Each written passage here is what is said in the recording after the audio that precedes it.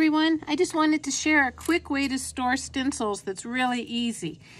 Because right now these stencils, they want to get stuck together and they're white, they're hard to see.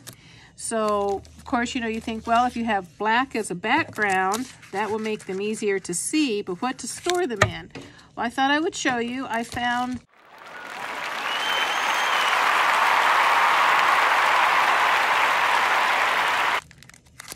these are Memorology ones. They're 6 by 6 inches.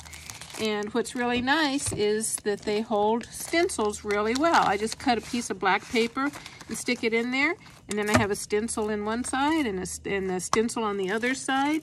And then after I get enough of them, I just clip them together. You could put them, if you have a memory book album, if you wanted to put them in there.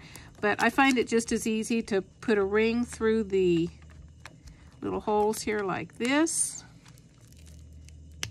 and then I can just flip through and see what my stencils are.